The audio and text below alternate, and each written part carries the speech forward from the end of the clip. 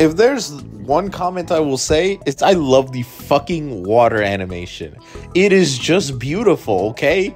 I don't know what is it, but it just makes me go all over the place. Yes, and even stutter in my words. But anyway, let's go over this pretty fucking good episode because my gosh, is this kind of hype. Like, yeah, most of it is just anime addition to try to extend this arc, which isn't one of the longer ones. But fucking hell, I just love it. I love Tanjiro coming into Uzui's like training, which is the first stage of the Hashira Training arc, and showing how different he is from a normal demon slayer. Like, all of the slayers are having a lot of trouble, and yet Tanjiro is more of a Hashira than anything else. Because Season 1 Tanjiro would have had a enormously hard time in this training than current Tanjiro.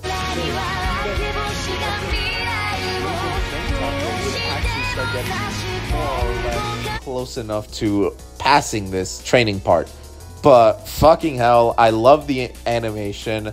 I love the few things regarding like the two demon slayers on patrol. Like, one of them is kind of fucking around only to hear something that's like, okay, we probably shouldn't fuck around. Because, I mean, the more you fuck around, the more you'll find out. But anyway, we got Upper Moon 4i, which, yep, a new Upper Moon 4 is in play.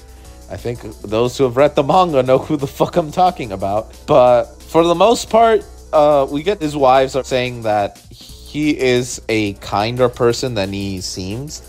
Because, yes, he is training them. Like, he's genuinely working super hard to make sure that the slayers are prepared for the eventual battle with all of the demons and Muzan. Like, even Obanai and Sanemi both know, like, they don't want to train these people. They view them as not capable to fight an Upper Moon. Which, by the way, they should shut the fuck up, because for the most part, Upper Moon battles, at least in the next arc, it takes more than one fucking demon slayer, except one of them that's honestly a pathetic piece of shit, that it takes more than one Hashira to truly beat an Upper Moon. So they should shut the fuck up. But I did find it interesting we're getting a lot more of those two, because you don't see them a lot prior to this, so they're getting a lot more screen time. Plus, obviously, it shows that they're friends at this point. They share a same wavelength, and they challenge each other for a match. I was a little surprised we didn't see that match, but it would have been would have been fun to watch it. I mean, I disliked the two, but watching those two in the first episode was pretty hard. And having those two fight each other would be interesting. They're two different breath styles, how they would kind of go against one another would have been interesting. But back to the Uzui training. We do have the Slayers asking Tanjiro about the Upper Moons. Which, I mean, they kind of get a grasp at. I mean, if you survive, you survive. If you don't, well, you're dead. And Tanjiro's just all positive.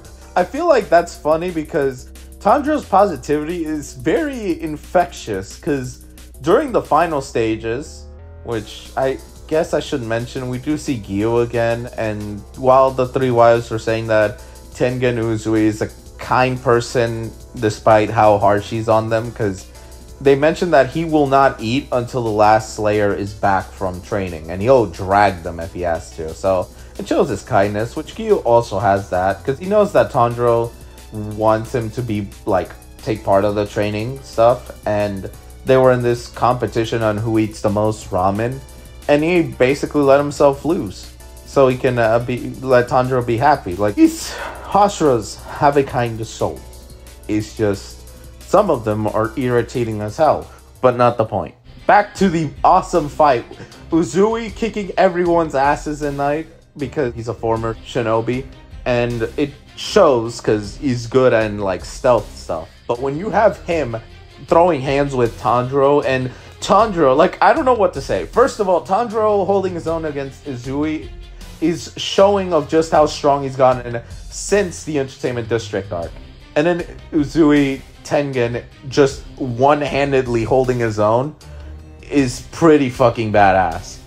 And yes, like, Tanjiro motivates the others to all jump in and join. And even after they all get their asses handed to them, like, they're all motivated to train even more. Because they want to support not only the Hashira, but one of them put Amado Tanjiro as equals to the Hashira. So it shows where they view Tanjiro. So yes, Tanjiro passes against training section, which was obvious because he was way stronger than them. And he moves on to Muichiro's training part, which that's where the episode ends. So I gotta say, I'm actually pretty interested with how they're gonna do any more training battles. Because that whole Tanjiro versus Tengen was fucking amazing. 10 out of fucking 10.